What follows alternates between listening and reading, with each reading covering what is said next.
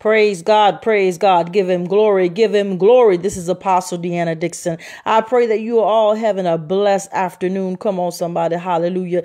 God is good. He is worthy to be praised, because guess what? It could be worse than what it is. Oh, come on, somebody. I feel when I've been feeling it since yesterday. Praise God. The power of God. And whenever you have the power of God, you got to understand that evil is always present. Oh, come on, somebody. Hallelujah. David says, God says that I will bless you in the presence of your enemies. Oh, come on, somebody. Let me encourage you. You see my title, but let me encourage you for a moment. If you have enemies, then you need to stand up and be blessed, or sit down, whichever one you prefer. Oh, come on, somebody. Hallelujah. God said, I will bless you in the presence. You don't understand. You can't get blessed if you're not in the presence of your enemies. Y'all ain't ready for me. Come on, somebody. Hallelujah to his name. My title comes at a time where this has been a problem in the body of Christ for a long time. And so this morning I said, God, what do you want me to speak about? He said, offense in the body of Christ. Maturity must be restored. I'm going to say that again. Maturity must be restored in the body of Christ. Not all of a sudden everybody ain't got saved. They're sensitive than before. Oh, come on, somebody. Hallelujah. Now I understand being sensitive to the Holy Spirit. Come on, somebody. Hallelujah. But when you were out there, people could do what they did, how they did. Don't play with me. We've all been unsaved before. And you know, we took a whole lot more. We gave a whole lot more. We did a whole lot more. Come on, somebody, walk with me this afternoon. So how is it that you come into the body of Christ and then you come against your brother and your sister full flesh? Now, hold on. Unless it's a thus saith the Lord, because you got to understand what Isaiah says, that the blood will be required. So we have to tell people the truth, but in love and in context. Come on, somebody. Hallelujah. And I'm very transparent on purpose. I remember beginning my ministry. I didn't do all that right. I had to learn, as some of you are learning and will learn. Come on, somebody. Because here's the deal. What's going to happen is you come against somebody publicly and God didn't tell you. You know what's going to happen? Both of y'all going to get hit. Oh, come on, somebody. Don't act like y'all don't know what I'm talking about and who I'm talking about. Y'all both going to get hit. Now y'all both looking like, okay, suspect. Meaning that it's okay to address anything that have been done, but protocol still exists. And what I've learned, this new church, y'all don't know protocol.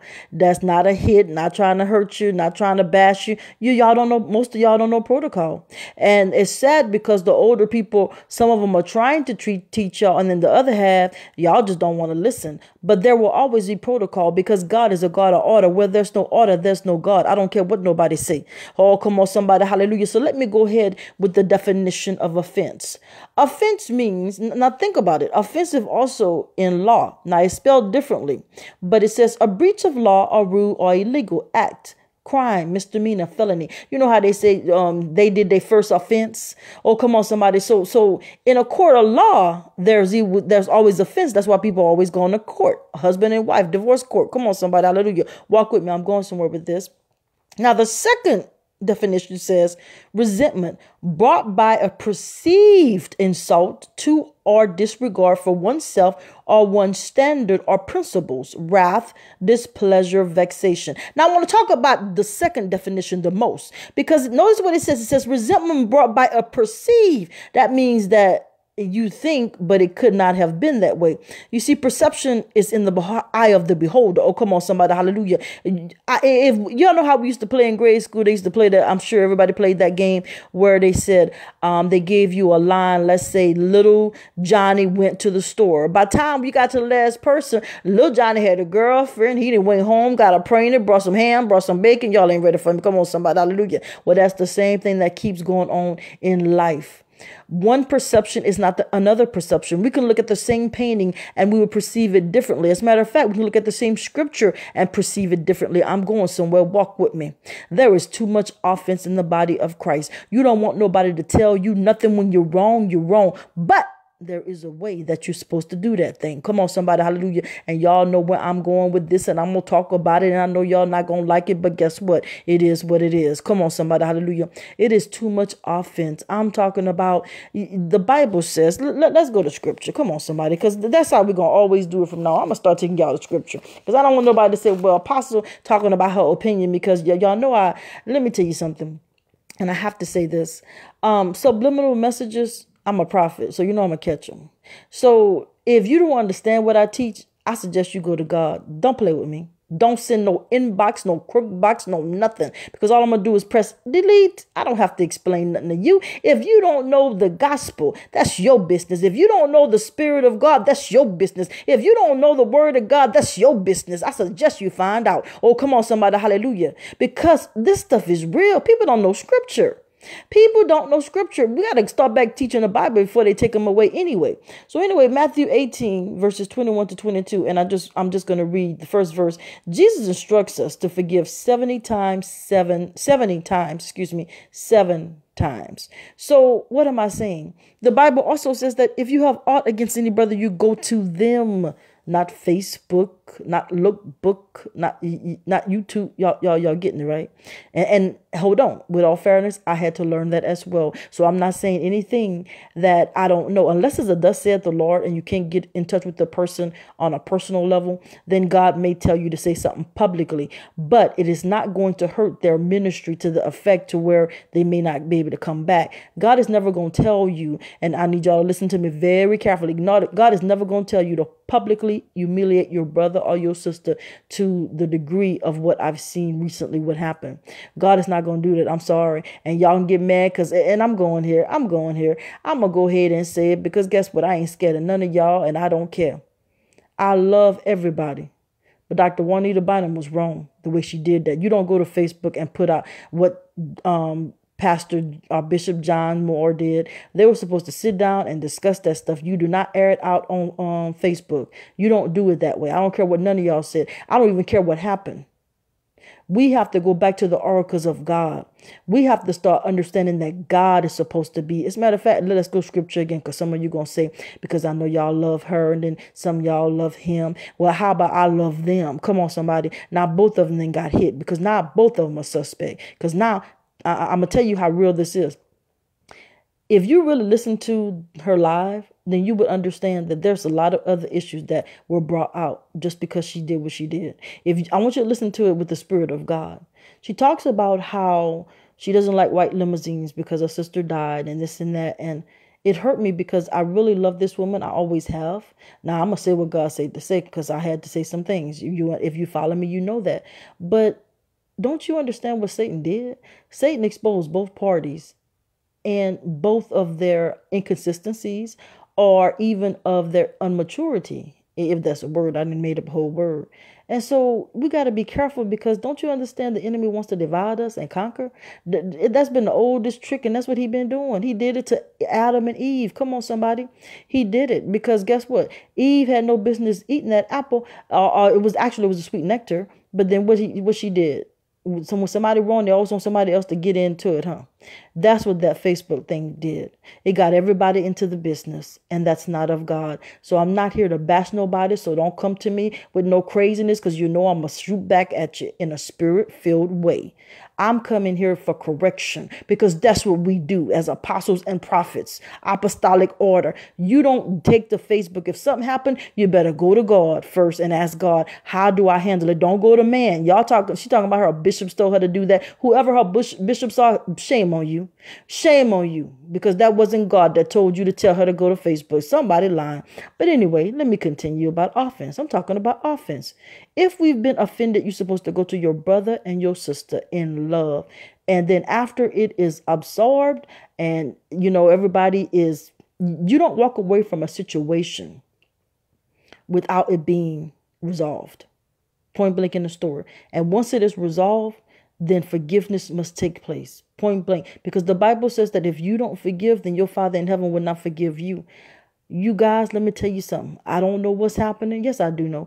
The enemy that came into the church with the worldly messages, with the prosperity messages, with the nakedness. Yeah, I said it, and all kind of other stuff. Now you got a church that is divided, and God is trying to bring his church back together. And y'all don't want nobody to say nothing because ain't nobody want to be corrected. Can I tell you something? You're not a child of God if you can't accept correction. because we all should be able to. Because every day, truth be told, we are accepting correction, because you're going to do something. You're going to think about something, because you're human and you're flesh. So come on, somebody, let's not lie to each other or about each other. Come on, somebody. Hallelujah. I looked at both interviews, and to be honest with you, I believe it was just a big misunderstanding, something that didn't even have to go that far. Come on, somebody. And I'm talking about offense, not just that situation. I'm seeing it every day on Facebook, or every other day, where somebody got mad and I'm exposed them. That's not your job unless you're a prophet or a PROPHET.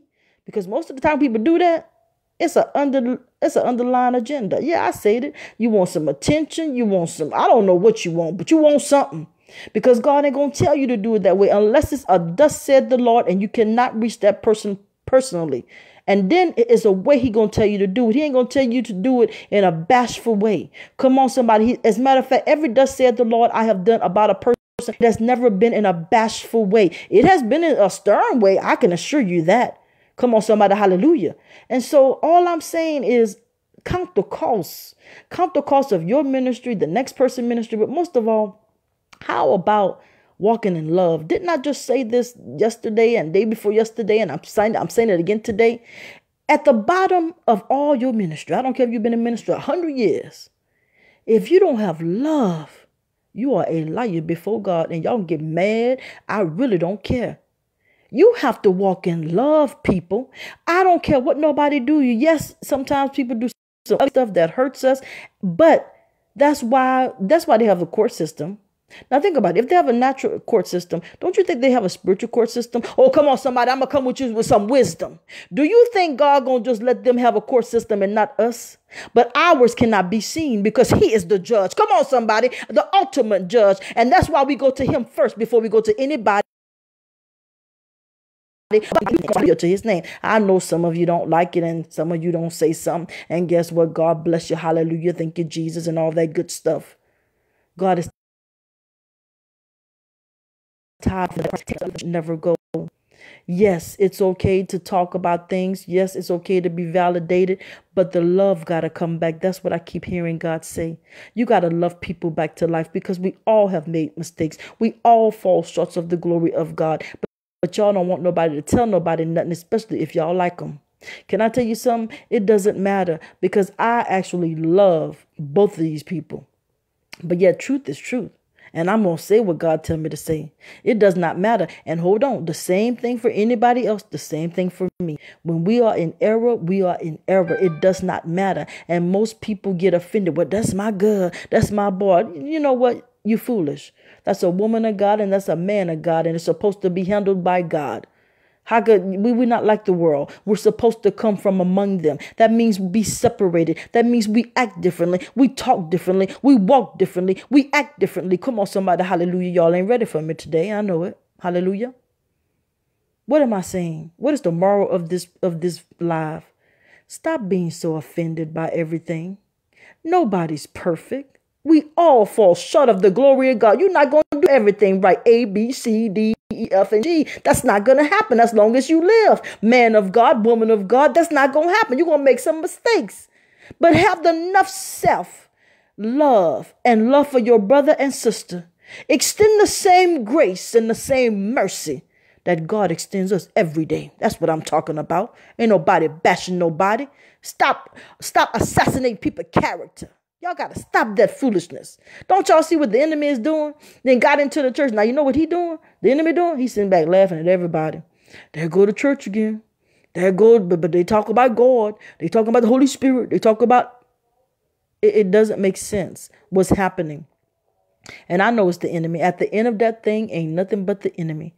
So I pray that you understand that if you get in offense with anybody, and this is in the church and out the church, this is protocol. First, you go pray somewhere with your mad self. Come on, somebody. Hallelujah. Because we all got issues. You know you want to get mad. You know you're mad. You know you're feeling some kind of way. Your little feelings hurt. The first thing you're supposed to do is get by yourself. Say, you know what? Hold on, y'all. Let me consult God. That's the first thing. You don't run and call man, because man going to tell you his opinion, because he ain't had time. If you ain't had time to pray, you know they ain't had time to pray. Oh, come on, somebody. I'm talking good. You ain't got to say nothing. I know it. We go to God, and you don't come out that room until God gives you an answer and a solution. Come on, somebody, hallelujah. And then, honestly, you're supposed to wait for confirmation. So then after that, that's when you say, okay, this is what God said to do it. But now, hold on. Let's go back to scripture. If you have anything against your brother or your sister, you go to them. So that just right there, that knock out the park, all that stuff on Facebook. Though you can't tell me, I don't want to hear it because that's scripture. We're gonna stand on scripture. Scripture is real, right? The Bible says, let God be true and every man a liar. So what I'm saying is, find the love again, church. Can you please find the love again? Because if something happened today or tomorrow, or Jesus come back today or tomorrow, everybody going to be trying to, you know what, explain. When all you got to do is walk in the grace and the mercy that he extends to us, and we're supposed to extend to each other every day. Now, hold on. I didn't say be a part of foolishness. I didn't say bash nobody. I didn't say do all that. Come on, somebody. Hallelujah. The word don't say do all that. We gotta come back to the orals of God, the morals of God. And really that word is the oracle, but we can call it orals as well, meaning that all the commandments. We don't even know the commandments. Just love one another. He said the greatest commandment is to love one another. I ain't saying you got to fool with them again after they hurt you or whatever, but quit trying to assassinate people. Quit trying to break their spirit. Oh, there it is right there. Y'all know how many people that every day people are breaking their spirit. Why would you want to break your sister and brother's spirit? Can I ask you that question? Ask yourself that question. And then I want you to say this to yourself. How many times have people tried to break your spirit? Don't feel good, huh? So why would you impose that on another person? None of us wants, truth be told, none of us wants to go through that. So why would you put somebody else through that? And then when somebody speaks on it, y'all get double mad. Oh, because y'all like them. Can I tell you something? Why I think my ministry is so powerful? Because I don't go on feelings when God tell me to do something. I don't go on, well, I like this one. Or that's my good. That's my boy. I go on principle. If you teach principle, you'll never be out of order. What is principle? God laws. I don't care about no opinions. I'm talking about scripture and God laws. Come on, somebody. Hallelujah. We ain't talking about who like who don't like who's the most favorite, who's the least favorite. We're talking about principle. And when you have principle, you will never be out of order. And that's what most people need to start preaching back on. Not opinions, not getting on Facebook. Facebook can be a wonderful tool for preaching and teaching and reaching. But truth be told, Facebook act like the devil sometimes. And really, it's not Facebook because that's just come on, let's break this thing down. That's a social media site. So it's not even Facebook. What is it? It is the people. And unfortunately, God's people are acting worse than the other people. Now you got everybody, y'all pulling out y'all phone, and I'm going here. Y'all pulling out y'all phones, even in sacred places. You are not supposed to film everything in church, people. But y'all want some likes, or y'all want to, ooh, they toe it up, or y'all don't even see what's happening, huh? Y'all wonder why the body of Christ is not holy anymore. Because guess what? You're letting the world see everything that they shouldn't see. You're letting the world know everything they shouldn't know. Come on, somebody. Hallelujah. When is God going to be respected again? When is the kingdom of God going to walk in order again? When is the kingdom of God going to walk in love again? When is the kingdom of God going to learn to forgive again? When is the king of God walk in power of God? Dunamis power, not just power. Because I'm going to be honest with you. It's too much going on. And if you don't understand that the enemy, he divides us. That's his most powerful gift, is to divide people. Divide and conquer. They've been doing it since the beginning of time, and they will do it to the end of time. So this is about love. This is not about to bash anybody. I've said that 3 times for a reason, because they always got, and I'm going here, they always got some on each side. Oh, you say something about my pastor. Man, you better back up off me, because you already know I ain't scared of you, right? I'm talking truth. And I know people don't like truth these days. Hey, God bless you. Hallelujah. Still love you. So we're talking about offense. How is it when you were unsaved, you can cuss somebody out, they'll cuss you out, and you'll laugh and drink about it? Now in the body of Christ, I can't believe they treated me that way. Now I'm going to go here. I'm going here. So the thing was, he supposedly walked in and saw her underwear.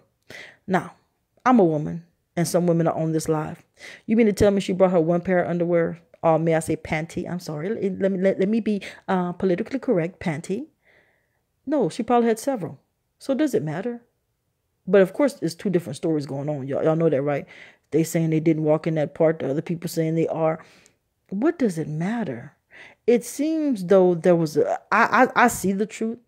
I'm not allowed to speak it right now because I don't want nobody to get hit. But somebody lied. Somebody lied. Somebody lied, and I'm just gonna keep it like that. And I'm gonna pray for them because you lie for attention, and that's not God. We can't do that. Let me tell you something. I didn't get here on my own. I remember, like I told you, I'm transparent on purpose.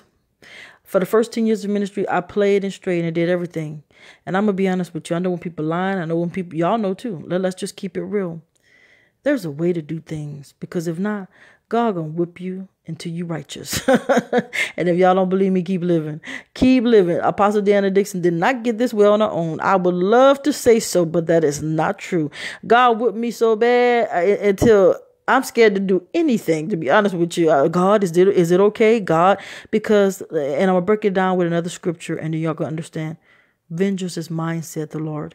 So even if somebody do you something, you don't have the right to move until God tell you to move or not to move.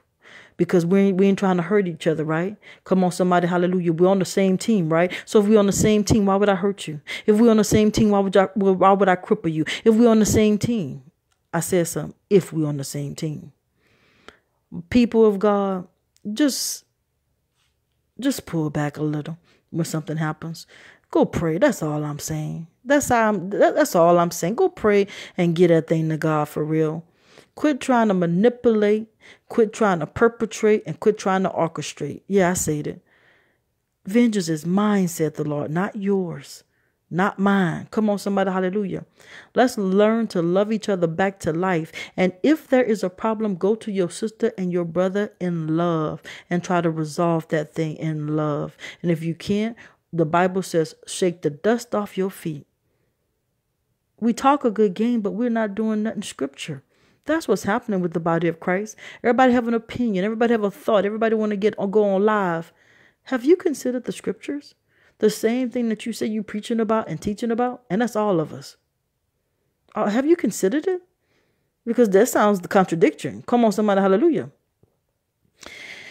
Woo! All right, y'all. I love y'all. I love y'all. I love y'all. But I just got to tell the truth. And believe it or not, I'm going to get back on here because I have another live. But I'm not going to do audio.